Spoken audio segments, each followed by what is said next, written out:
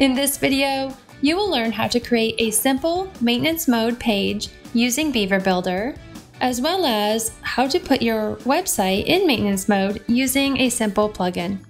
We will start with a pre-built maintenance page layout like the example shown here, and customize it with your branding and content. And finally, I will show you how to easily redirect all of your site's traffic to your new maintenance mode landing page. Let's head over to my WordPress demo site and I'll show you how. Before we begin, we will need to be sure that we have the Beaver Builder plugin installed and activated on our WordPress site. First, we will create a new maintenance mode page. Log in to your WordPress admin dashboard and go to Pages and click on Add New.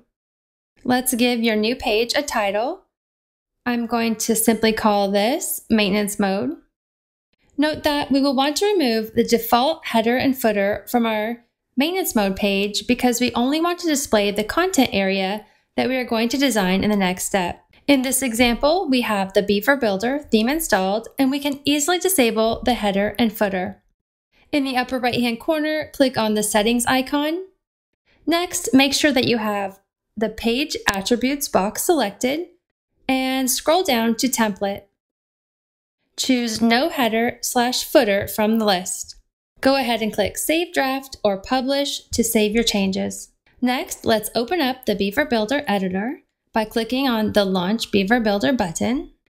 And the next step is to design our page layout. Here we can start with a pre-built maintenance landing page template. In the upper right-hand corner, click on the plus button to open up the content panel. Next, click on Templates. From the Landing Pages tab, scroll down and click on Maintenance. This will automatically create a maintenance mode page design for you. From here, you can further customize the design with your content. If at any time you prefer to start from scratch, you can do that as well.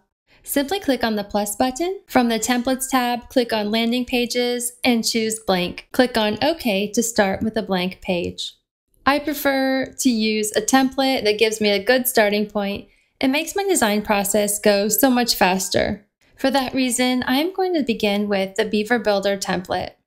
From here, we will need to update the layout with our content. To change the background image, hover over the row and click on the row setting gear icon. Under the Style tab, scroll down to Background Photo and click Remove, and then select Photo to choose a new background photo.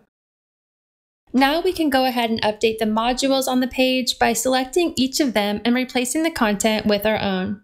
Or if you prefer, you can drag and drop any of the modules from the content panel onto the page. Once you have finished up, go ahead and click Done and Publish to save your changes. The last step is to send your site visitors to your new maintenance mode page. To do this, you can use a plugin such as Restricted Site Access to redirect your site traffic. Go to Plugins, Add New, and search for Restricted Site Access plugin.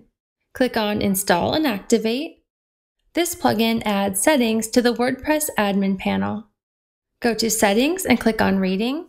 For site visibility, choose to restrict site access to only logged in visitors. Next, choose how to handle restricted visitors.